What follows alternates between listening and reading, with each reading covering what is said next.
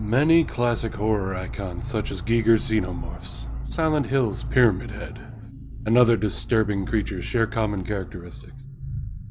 Pale skin, dark sunken eyes, elongated faces, sharp teeth, and the like. These images inspire horror and revulsion in many, and with good reason. The characteristics shared by these faces are imprinted in the human mind. Many things frighten humans instinctively.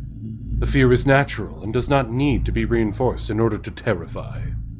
The fears are species-wide, stemming from dark times in the past, when lightning could mean the burning of your tree home. Thunder could be the approaching gallops of a stampede. Predators could hide in the darkness, and heights could make poor footing lethal.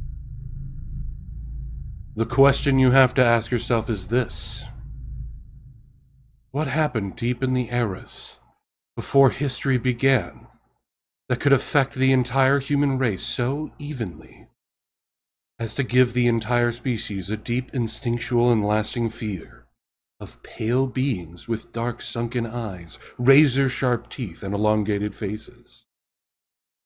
Be careful out there. I am always with you. I was there from the time you were born. I stood in the delivery room, staring down at you before you could even open your eyes to see me. Your family and doctors couldn't see me there in the corner, watching you with cloudy eyes. But I was there from the time you were born, and I followed you home.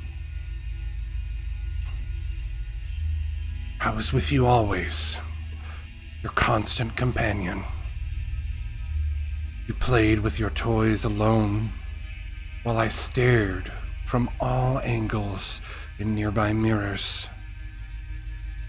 My matted, clotted hair with oily sweat that hung off my dented forehead like glue. I accompanied you all the time, drifting behind your mother's car on your ride to preschool. You thought you were alone in the bathroom, but I was on the other side of the door, wind whistling through the bruised hole in my throat. My arms twisted and hanging in their sockets as I stood hunched on the other side of the shower curtain. I wait and follow you. I follow and drift behind you. I'm not seen. I'm almost non-existent in light.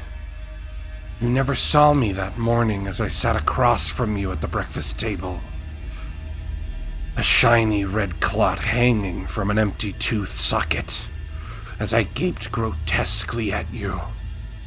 I wonder sometimes if you know I'm there.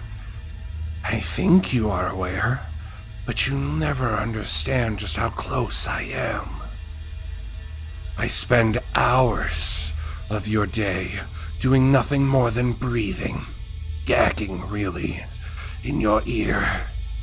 I crave to be close to you, to always wrap my crippled arms around your neck. I lie near you every single night, cloudy eyes staring at your ceiling, underneath your bed, at your sleeping face in the dark. Yes, you caught me staring occasionally.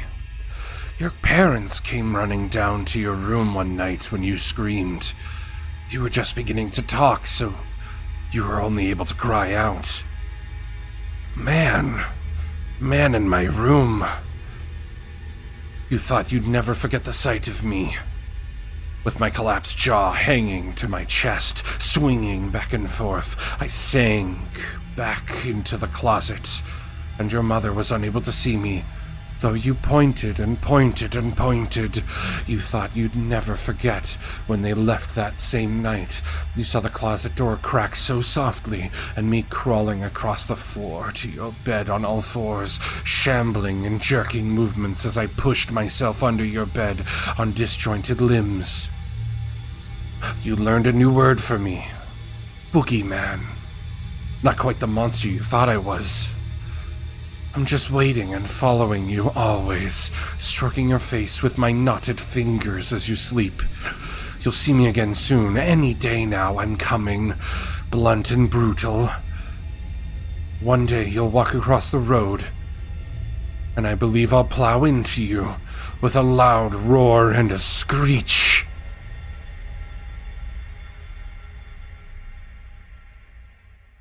You'll roll on the pavement. Roll under wheels, blunt force, metal fenders, and my fingers touching your face again and again. You'll stare up from the cold pavement with cloudy eyes. Your matted, clotted hair hangs in your face, and your jaw is unhinged and swaying against your chest. You'll see me, and notice me approaching. No one else will see me. You'll stare past them into my eyes, and I'll leer down at you for the first time in your life. Something like a smile will come over my face. You'll swear you're looking into a mirror as clotted bits of scarlet bubble from our mouths. I'll lead down past the doctors and the ogling people and pick you up with my crooked arms. Our faces will touch.